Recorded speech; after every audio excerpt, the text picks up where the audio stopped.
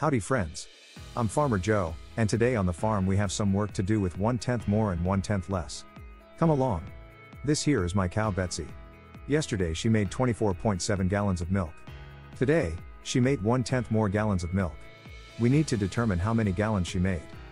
Now, when we are working on 1/10 more and 1/10 less, we really need to look at the tenths place in the number.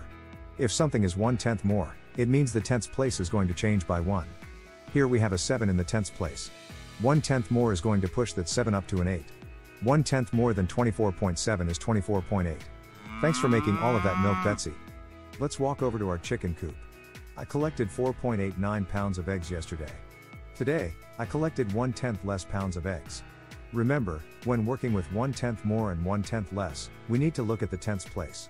The tenths place in 4.89 is an 8. Since I collected 1/10 pounds less eggs today, that 8 is going to come down to a 7. 4.79 is 1/10 less than 4.89. Here is my daughter Alice. She grew 5.6 ounces of tomatoes last week. This week she grew 1/10 more ounces of tomatoes. To find out how many tomatoes Alice grew, we can look at a tenths chart to help us out. Remember, as you move from one number to the next, you are counting up or down by tenths. If we want to know 1/10 more, we can look one square next to 5.6. 1/10 more than 5.6 is 5.7. Great work, Alice. Well done, friends. You are ready to take this on your own. Remember your two strategies.